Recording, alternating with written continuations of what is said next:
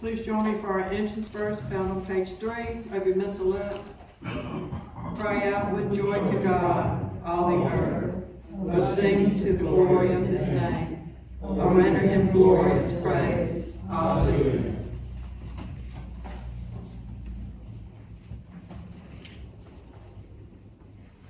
In the name of the Father, and of the Son, and of the Holy Spirit. Amen. The grace of our Lord Jesus Christ, the love of God, and the communion of the Holy Spirit be with you all. And with your spirit. Brothers and sisters, let us acknowledge our sins and so prepare ourselves to celebrate the sacred mysteries. Have mercy on us, O Lord. O we have sinned against you. Show us, O Lord, your mercy. And grant us your salvation. May Almighty God have mercy on us, forgive us our sins, and bring us to everlasting life. Amen. Glory To God in the highest, and on earth peace to people of good will. We praise you, we bless you, we adore you, we glorify you. We give you thanks for your great glory. Lord God, heavenly King, O God, almighty Father, Lord Jesus Christ, only begotten Son, Lord God, Lamb of God, Son of the Father, you take away the sins of the world, have mercy on us. You take away the sins of the world, receive our prayer.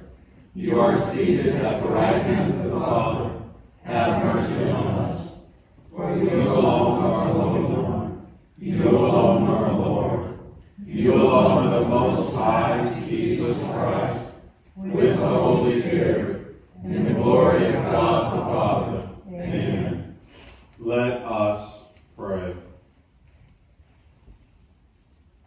May your people exult forever, O God, in renewed youthfulness of spirit, so that rejoicing now in the restored glory of our adoption, we may look forward in confident hope to the rejoicing of the day of resurrection. Through our Lord Jesus Christ, your Son, who lives and reigns with you in the unity of the Holy Spirit, one God forever and ever. Amen.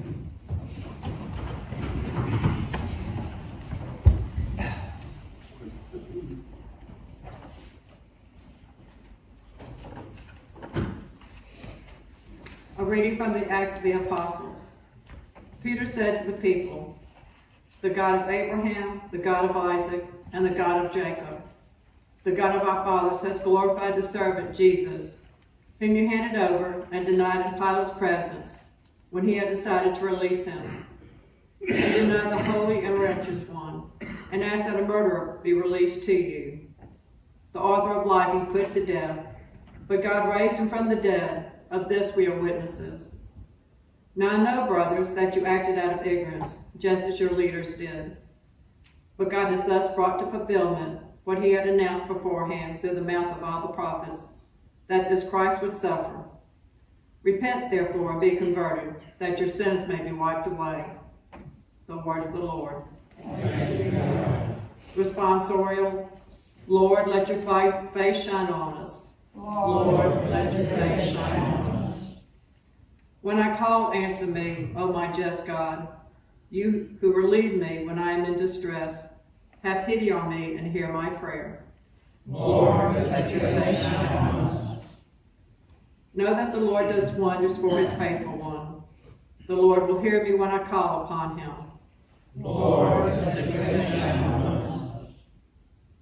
O Lord, let the light of your countenance shine upon us. You put gladness into my heart. Lord, let your face shine on us. As soon as I lie down, I fall peaceably to sleep. For you alone, O Lord, bring security to my dwelling. Lord, let your face shine on us.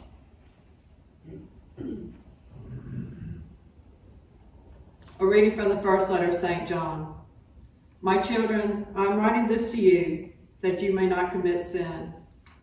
But if anyone does sin, we have an advocate with the Father, Jesus Christ, the righteous one.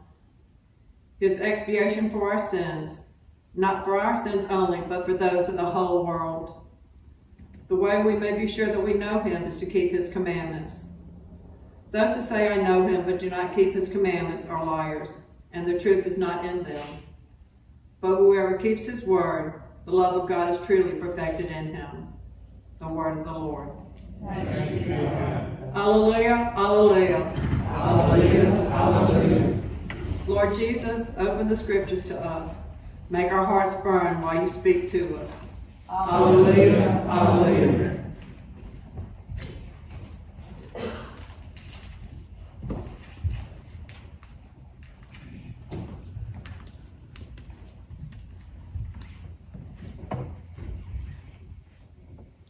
The Lord be with you. And with your spirit. A reading from the Holy Gospel according to Luke. Glory to you, Lord. The two disciples recounted what had taken place on the way, and how Jesus was made known to them in the breaking of the bread. While they were still speaking about this, he stood in their midst and said to them, Peace be with you. But they were startled and terrified, and thought that they were seeing a ghost. Then he said to them, Why are you troubled? And why do questions arise in your hearts? Look at my hands and my feet, that it is I myself. Touch me and see, because a ghost does not have flesh and bones, as you can see I have. And as he said this, he showed them his hands and his feet. While they were still incredulous for joy and were amazed, he asked them, Have you anything here to eat? They gave him a piece of baked fish. He took it and ate it in front of them. He said to them, These are my words that I spoke to you while I was still with you, that everything written about me in the law of Moses and in the prophets and Psalms must be fulfilled. Then he opened their minds to understand the scriptures, and he said to them, Thus it is written, that the Christ would suffer and rise from the dead on the third day, and that repentance for the forgiveness of sins would be preached in his name to all the nations, beginning from Jerusalem. You are witnesses of these things. The Gospel of the Lord. Praise to you, Lord Jesus Christ.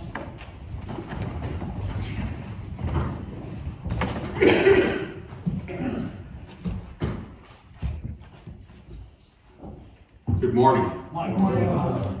May I begin with just two announcements. One, first, for those more so who watch the Mass on video. The second, for you here. But the first is, if you remember years ago, we used to have a family that resided here, the Whalens. The wife, Mary Ann, would play the harp for Christmas and Easter celebrations. Her husband, Victor, had a South African, beautiful accent. They moved to Tennessee. Well, he passed away, and they asked if I would come up and do the funeral in Tennessee. So I will be leaving Tuesday, and I won't be coming back till Thursday. So we're not going to have video masses. Deacon Gross will be having communion services. We will have adoration of the Holy Hour. We will have the Wednesday night service. I'll be back sometime Thursday, and then we'll be back to normal on Friday, okay?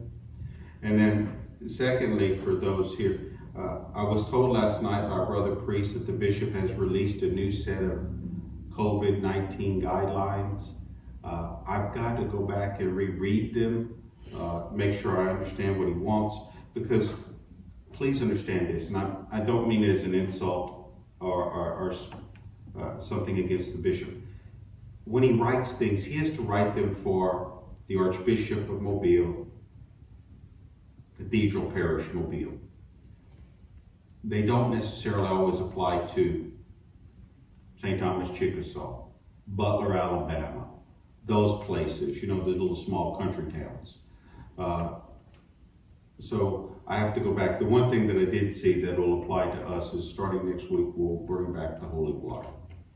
Okay? So we'll do that next week. Okay? I'm sorry, I didn't have time. I have an idea on how to do the holy water. Associated with his ideas. Okay. Now, I've thought a lot about how to proceed on these, our discussions, reflections on the year of the Eucharist and the year of the parish. And what I'd like to do for the remainder of the year is really take time to look at the two great sources that we have, these two great ways God communicates himself to humanity: sacred scripture and tradition. We need to take time to reflect upon these again, because what happens, and this is just more of an introduction into next week, but what happens is, as you know, due to the fall of mankind through the persons of Adam and Eve, our intellect has been darkened. So we don't understand things. In fact, you heard that today in the gospel where it says, Jesus opened their minds to understand the scriptures. You and I, we come, even the church, we come to a gradual deepening of our understanding of God. And that's the beauty of God. It's never going to be complete.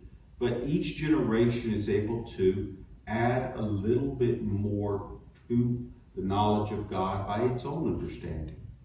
So when it comes to sacred scripture and to tradition, we have to look at these as being, number one, inerrant. That means they're free from error. They specialize in truth. Now, obviously, people want to look at sacred scripture, and they'll say, okay, is this truth? Yes. All right. And they'll want to take it literally. So you mean to tell me that Balaam in the Old Testament, Balaam and his donkey have a conversation? How many times have you had a conversation with your pet and they were talking to you? Okay. No, it doesn't exactly mean it like that. We have to understand truth focuses on salvation history.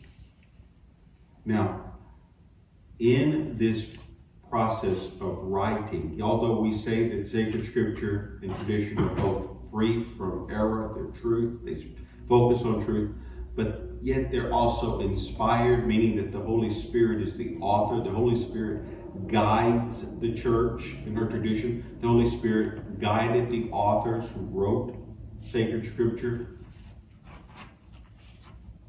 That even though something may not be technically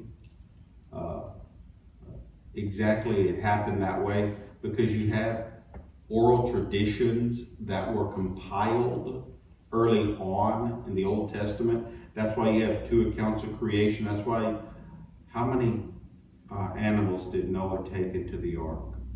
You read one account and it's 2 by 2, right? We all know that account. But if you go to another account of Noah, you see that there's a different number. 7 unclean, a certain number of clean animals, and it's a different number. So you've got to be able to step back and say, okay, I take the oral traditions and what do I understand? I'll give you one of the best examples that to this day, nobody that I know of, God bless you, no expert in sacred scripture can figure out what this passage means. We're all familiar with Moses. Moses in the burning bush, right? Okay. If you go to the book of Exodus, go directly after the burning bush. Moses goes with his wife and son down to Egypt.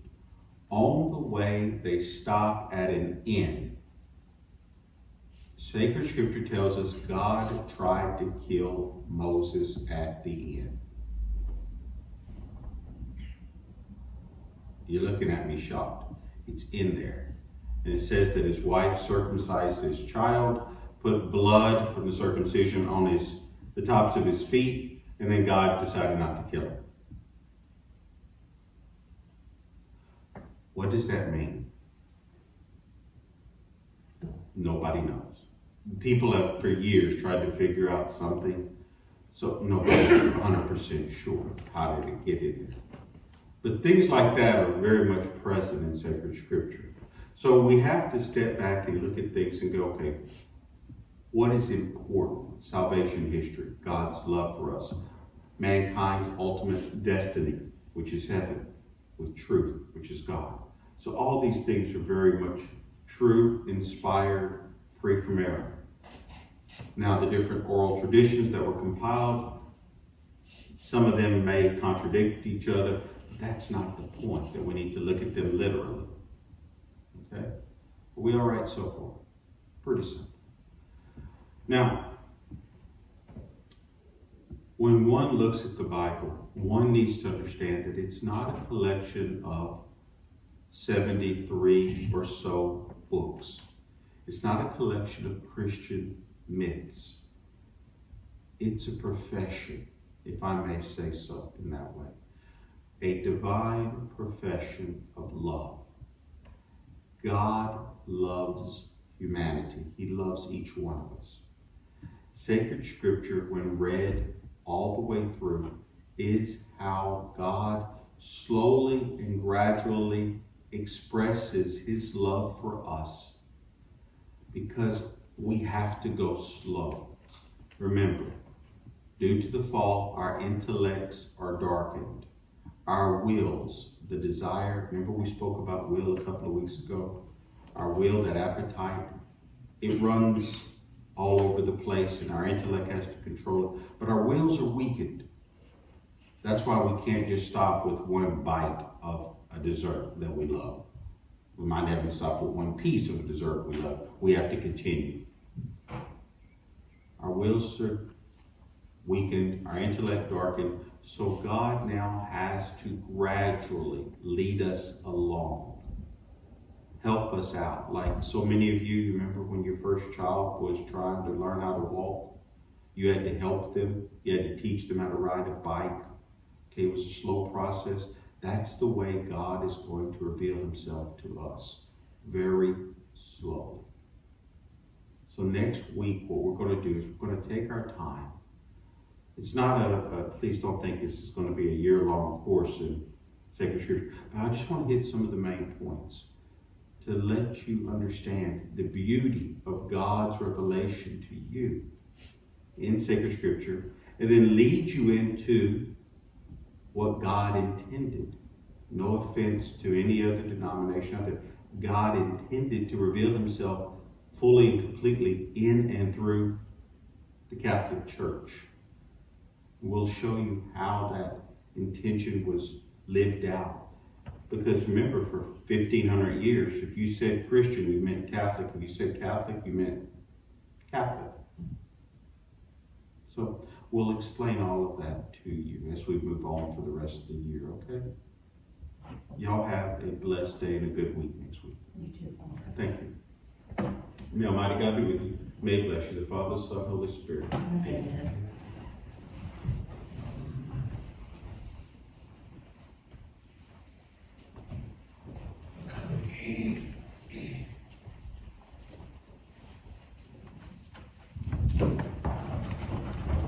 And now let us stand for our profession of faith or creed. I believe in one God, Father Almighty, maker of heaven and earth, of all things visible and invisible. I believe in one Lord Jesus Christ, the only begotten Son of God, born of the Father before all ages, God from God, light from light, true God from true God, begotten not made, consubstantial with the Father.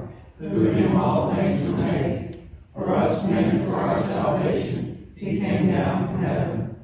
and by the Holy Spirit, was incarnate of the Virgin Mary, and became man. For our sake he was crucified under Pontius Pilate. He suffered death and was buried, and rose again on the third day, in accordance with the Scriptures. He ascended into heaven, and is seated at the right hand of the Father. He will come again in glory to judge the living and the dead, and his kingdom will have no end. I believe in the Holy Spirit, the Lord, giver of life, who proceeds from the Father and the Son, who is the Father and the Son is adored and glorified, who has spoken to the prophets. I believe in one holy Catholic and Apostolic Church. I confess one baptism for the forgiveness of sins, and I look forward to the resurrection of the dead and the life of the world to come. Amen. Coming together as one family in faith, let us offer to God our prayers and our needs.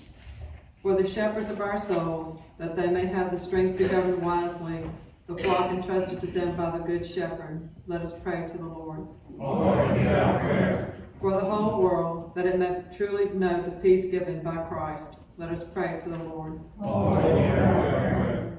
For our brothers and sisters who suffer, that their sorrow may be turned to gladness, which no one can take from them, let us pray to the Lord. Lord, hear our prayer. For our own community, that it may bear witness with great confidence to the resurrection of Christ, let us pray to the Lord. Lord, hear our prayer. And for those in our community who are suffering, whether from physical, emotional, or mental illnesses, that they may be comforted by the resurrected Christ, let us pray to the Lord. Lord, hear our prayer. And for all the prayers we hold in the silence of our hearts, for all our intentions spoken and unspoken, joined through the intercession of St. Thomas the Apostle, let us pray to the Lord. Lord, hear our prayer.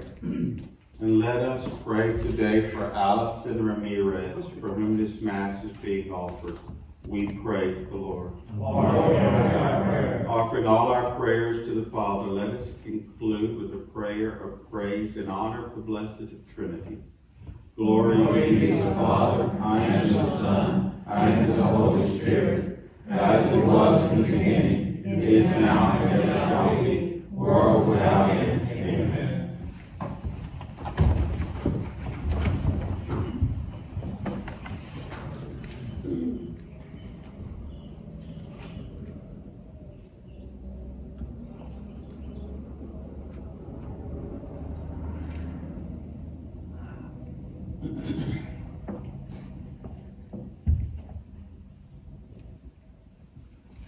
Blessed are you, Lord, the God of all creation. For through your goodness we have received the bread we offer you. Fruit of the earth and work of human hands will become for us the bread of life. Blessed God of prayer.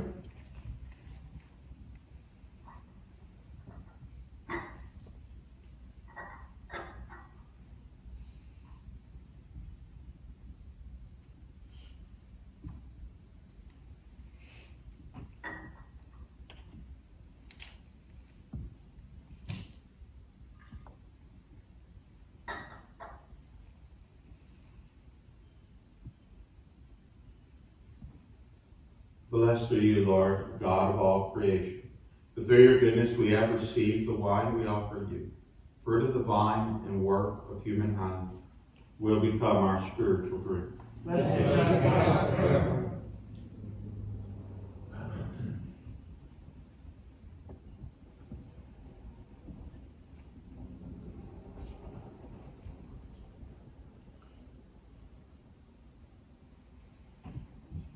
Pray, brothers and sisters, that my sacrifice and yours may be acceptable to God, the Almighty Father. And the Lord accept the sacrifice in your hands, for the praise and glory of his name, for our good and good also of the church. Receive, O Lord, we pray, these offerings of your exultant church, and as you have given her cause for such great gladness, grant also that the gifts we bring may bear fruit in perpetual happiness. Through Christ our Lord. Amen. The Lord be with you. And with your spirit. Lift up your heart. Lift up the Lord. Let us give thanks to the Lord our God. It is right and just. It is truly right and just, our duty and our salvation at all times to acclaim you, O Lord. But in this time above all to laud you yet more gloriously, when Christ our Passover has been sacrificed. Through him, the children of light rise to eternal life, and the halls of the heavenly kingdom are thrown open to the faithful. For his death is our ransom from death, and in his rising the life of all has risen. Therefore overcome with paschal joy every land, every people exalts in your praise. And even the heavenly powers with the angelic hosts sing together the unending hymn of your glory as they acclaim. Holy, holy, holy Lord, God of hosts, heaven and earth are full of your glory. Hosanna in the highest. Blessed is he who comes in the name of the Lord. Hosanna in the highest. You are indeed holy, O Lord, the font of all holiness. Make holy, therefore, these gifts, we pray, by sending down your Spirit upon them like the dewfall, that they may become for us the body and blood of our Lord Jesus Christ. At the time he was betrayed and entered willingly into his passion, he took bread and, giving thanks, broke it, and gave it to his disciples, saying, Take this, all of you, and eat of it, for this is my body, which will be given up for you.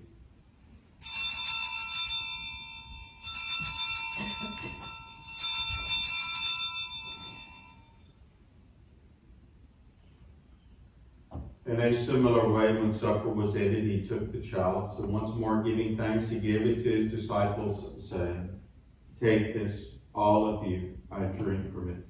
For this is the chalice of my blood, the blood of the new and eternal covenant, which will be poured out for you and for many for the forgiveness of sins. Do this in memory of me.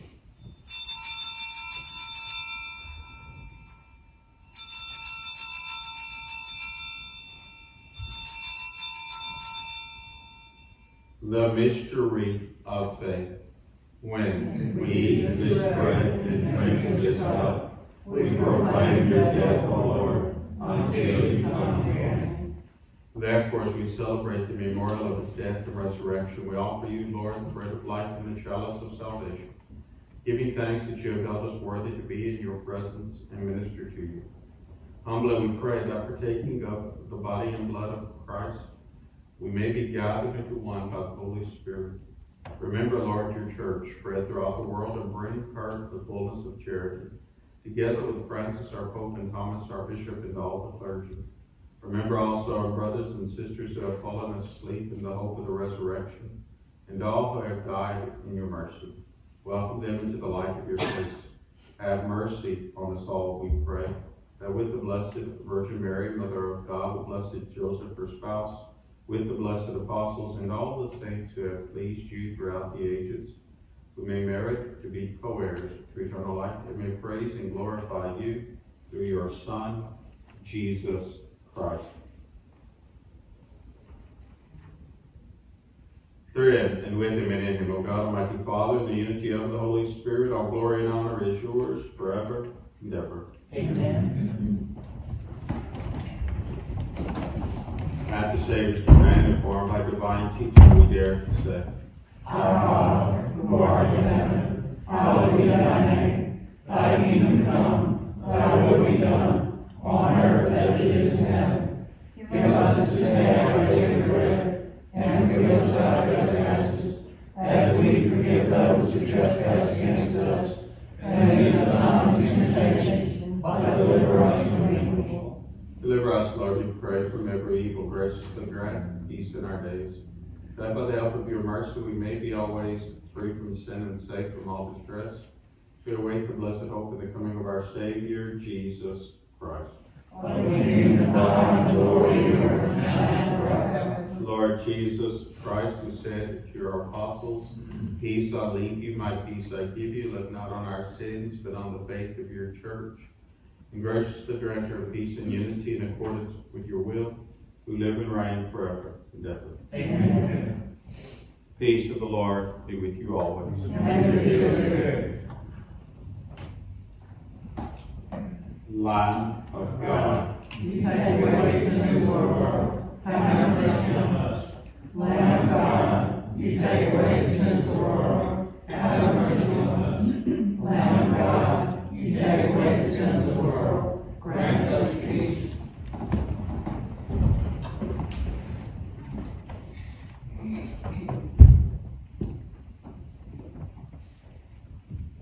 Behold the Lamb of God. Behold him who takes away the sins of the world. Blessed are those called to the supper of the Lamb. Lord, I am not worthy that you should enter on my robe, but only say a word, and I will shall be healed.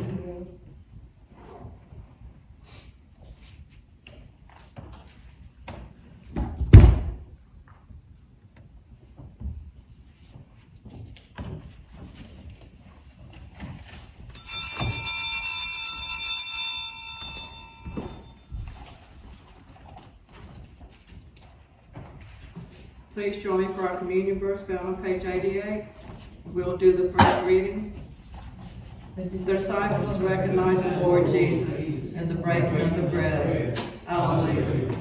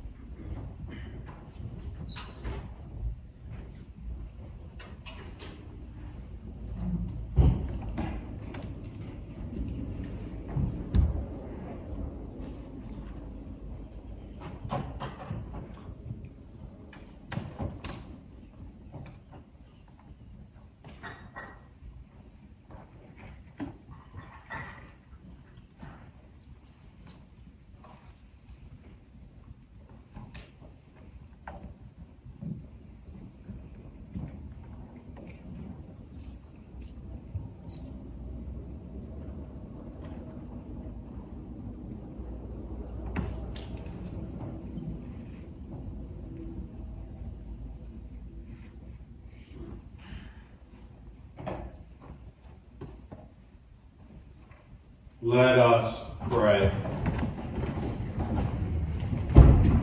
Look with kindness upon your people, O Lord, and grant, we pray, that those you were pleased to renew by eternal mysteries may attain in their flesh the incorruptible glory of the resurrection.